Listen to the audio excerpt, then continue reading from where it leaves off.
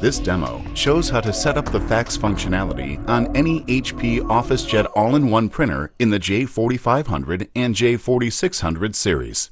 Before we start, make sure you have the following items ready: Fax Getting Started Guide, Setup Poster, the Starter CD, and the HP phone cord.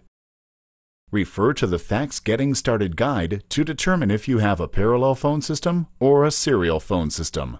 If you live in one of these countries or regions, you have a parallel phone system. If you live in one of these countries or regions, you have a serial phone system. We're going to demonstrate the setup for a parallel phone system for a dedicated and shared phone line. We'll begin with a dedicated line, which means there are no additional devices on the phone line. Locate the one-line port and plug the HP phone cord that came with your printer into that port. Then, plug the other end of the HP phone cord into the wall jack, and that's it. It's important to note that the 2EXT port will not work with a serial phone system. If your printer needs to share the phone line with another device, such as an answering machine, computer modem, or telephone, locate the 2EXT port, remove the plastic cap, and plug the existing phone cord into the 2EXT port. Check to make sure the phone line is working. Then check the power connection and make sure the printer is connected to your computer. Okay, you're ready to turn on the printer and begin using it. Before sending your first fax, you'll need to set up your fax features. There are two ways to do this. You can use the HP software or the control panel. We'll review both setup methods. For the on-screen method, use the Fax Setup Wizard for Windows or the HP Device Manager for Macs. Both are available on the HP CD that came with your printer. Launch the Fax Setup Wizard and navigate through the prompt screens, filling in the necessary information as you go. When you complete the Fax Setup Wizard, the Control Panel Guide pops up.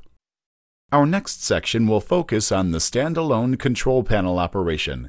We'll show you how to edit or change your heading, run a fax test, and send a basic fax.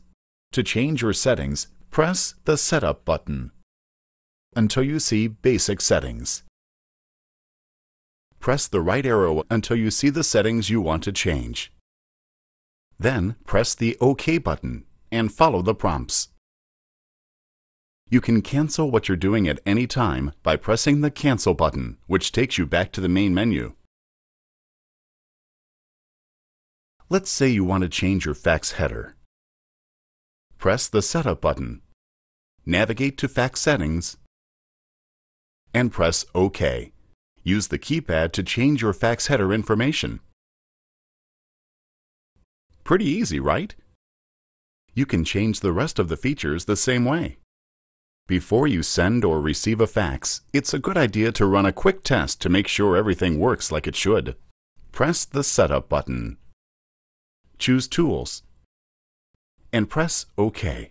Scroll over to Run Fax Test and press OK. Your printer automatically checks the settings, displays the results, and prints a report. If the test fails, the report will have more information as to what the problem may be. You can easily send a single or multiple page, black and white or color fax by using the device control panel. For this example, we'll send a single page black and white fax. First, place your original print side down on the right front corner of the glass. Use the guide along the edge to help line up the original. Once the document is in place, close the lid. Press the left or right arrow to select Fax Black and White, and then press OK. Use the keypad to enter the fax number and press the Send button. At the next prompt, press the number 1 key to select Fax from Glass. The document will be sent to the number you entered. The display will indicate that your fax was sent. If you have any problems while setting up the fax, consult the Electronic User Guide included in the Officejet printer software. You can find it by clicking the Solutions Center icon on your desktop. Or you can use the Windows Start menu. You can also visit our online technical support site for additional help or to register your new HP Officejet J4500 or J4600 all-in-one printer. Thanks for watching.